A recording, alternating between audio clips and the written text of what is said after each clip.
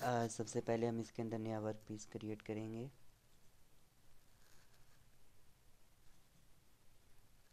Right plane पे sketching करते हैं। एक सर्कल ड्रा करते हैं 400 मिलीमीटर्स डाई का। इसको एक्सट्रूड कर लेते हैं 50 पे। 50 पे इसको एक्सट्रूड कर लिया। इसके बाद इस पे एक होल ड्रा करते हैं काउंटर सिंक की शेप का।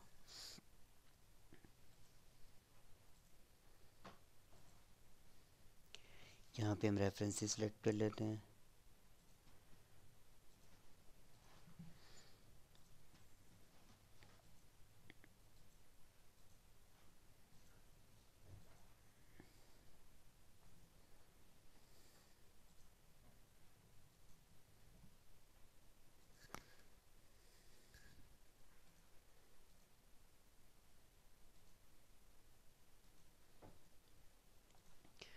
ऊपर वाले को हम 25 सेलेक्ट कर लेते हैं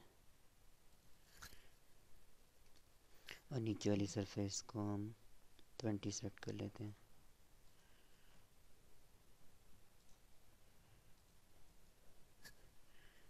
सेलेक्ट कर लेते हैं, बल्कि इसको 15 ही रहने देते हैं। इसको यहाँ पे हम सेंटर लाइन ड्रा करते हैं और इसको कट रिवॉल्व करेंगे।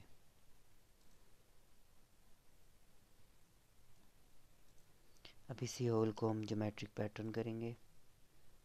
Geometric pattern with respect to axis. ठीक है, 4 होल यहाँ से हम क्रिएट करेंगे। तो ये अब हमारे पास एक वर्क पीस बन गया है। इसको हम सेव कर लेते हैं।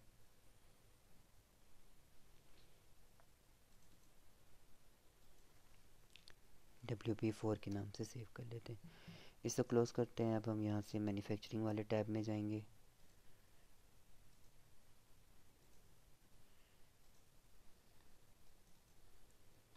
सबसे फर्स्ट स्टेप, वर्क पीस को हमने डिफ़ॉल्ट पे असेंबल करना है।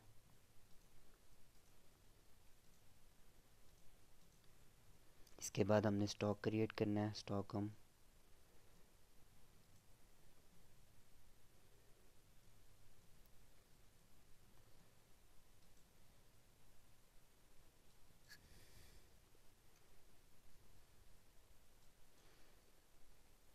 इसके अबाउट इसको हम रोटेट करते हैं।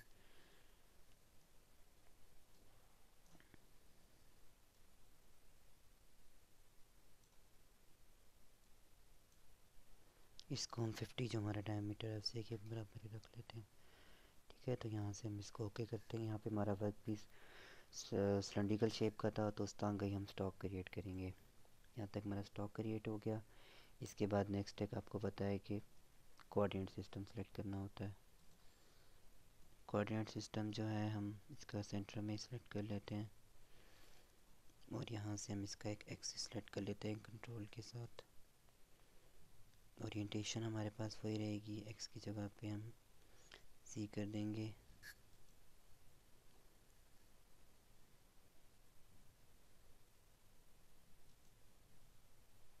वाई की जगह पे एक्स करके यहाँ से हम इसको फ्लिप कर देंगे।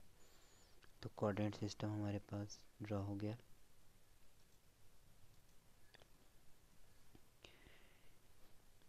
इसके बाद नेक्स्ट स्टेप, वर्क सेंटर हमारे पास मिल है, उसे हमने यहाँ से सिलेक्ट कर लिया। ऑपरेशंस में हम जाएंगे। ऑपरेशन के अंदर नया कोऑर्डिनेट सिस्टम सेलेक्ट करेंगे। क्लियरेंस के अंदर हम प्लेन सेलेक्ट करते हैं और यहाँ से हम टॉप सरफेस को सिलेक्ट करेंगे और वैल्यू 10 सेलेक्ट कर लेते हैं। हो गया। इसके बाद हम लोग जो है कटिंग टूल डिफ़ाइन करेंगे। कटिंग टूल क्योंकि हम लोगों ने काउंटर सिंकिंग पहले करनी है, तो काउंटर सिंक टूल सेलेक्ट करते हैं। इसका जो डायमीटर है उसे हम 25 सेलेक्ट कर लेंगे। इसे अप्लाई करते हैं और यहाँ से हम इसको ओके कर देते हैं। अब हम बिल में जाएंगे। यहाँ पे ये काउंटर सिंक का टैप है, टूल हमने सेलेक्ट कर लिया। रेफरेंसेस के अंदर हमने इन 4 होल्स के एक्सिस सेलेक्ट करने होंगे। इनके हमने यहाँ से एक्सिस सेलेक्ट कर लिए। स्टार्टिंग में जो है हमने इसकी टॉप सरफेस सेलेक्ट कर लेते हैं। डायमीटर हमारे पास कितना है काउंटर 6 का, 25 का।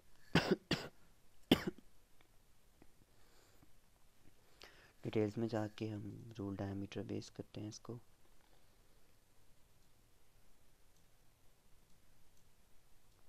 ठीक है, रूल्स में हम जाके इसको डायमीटर बेस पे सेलेक्ट कर लेते हैं। ऑटो चैम्फरिंग ऑन, इसको हमने ओके कर दिया। पैरामीटर्स हमारे पास 100, क्लियरेंस डिस्टेंस 1 का, स्पिंडल स्पीड हमारे पास 1500 की, इसको ओके करते हैं। क्लियरेंस हमारे पास सही रहेगी, इसको हम यहाँ से ओके कर देते हैं। इसके बाद जो है हम इसी को प्ले पाथ करके चेक कर लेते हैं। इसी का मटेरियल रिमूवर सिमुलेशन चेक कर लेते हैं।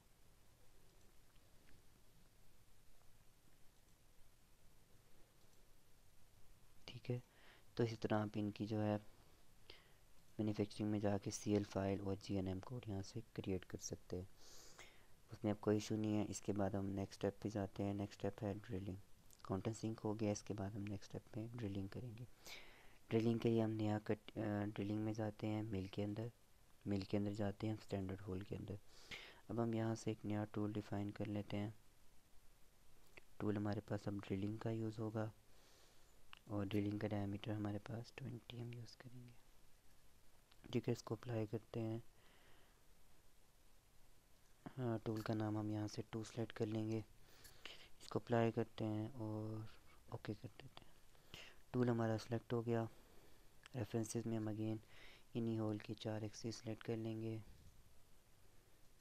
ये सिलेक्ट हो गए। इसके बाद स्टार्टिंग पोजीशन जो है, स्टार्टिंग में हम टॉप सरफेस सेलेक्ट कर लेंगे और जहाँ पे हमने इसको एंड करना है उसके लिए हम इसकी बॉटम सरफेस को सिलेक्ट कर लेंगे।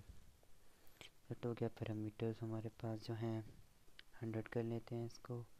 क्लियरेंस डिस्टेंस 1 का और स्पिंडल स्पीड 1500 की हम इसको यहाँ से सेलेक्ट कर लेते हैं। बाकी सारा पैरामीटर्स हमारे पास वही रहेंगे। इसको हम प्ले पाथ करके चेक कर लेते हैं और इसका मटेरियल रिमूवर सिमुलेशन चेक कर लेते हैं।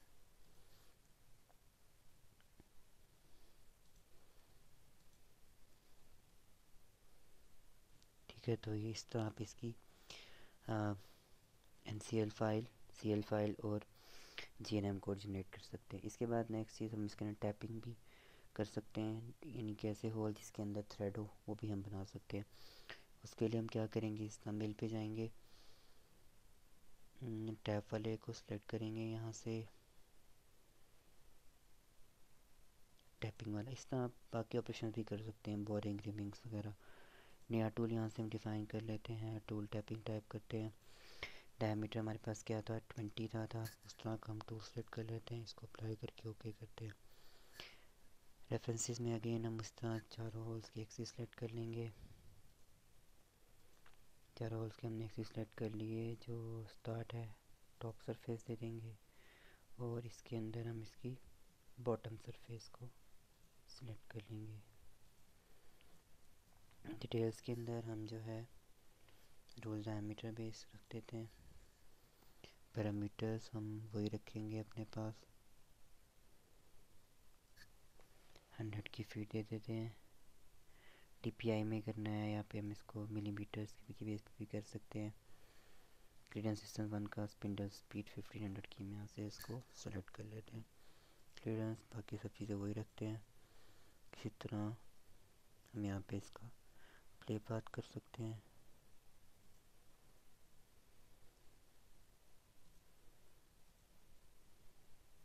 ठीक है, तो इस तरह हम इसका जो है मटेरियल रिमूवर सिमुलेशंस कर सकते हैं।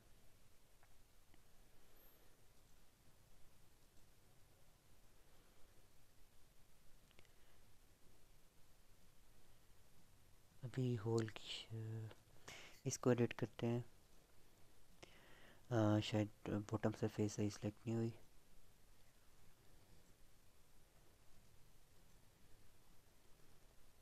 बॉटम सरफेस दोबारा सेलेक्ट कर लेते हैं। इसकी स्टार्ट इस एज से हो और जो एंडिंग हो वो उसकी इस वाले एज से हो। ठीक है, दोबारा इसकी मटेरियल रिमूवर सिमुलेशंस करते हैं।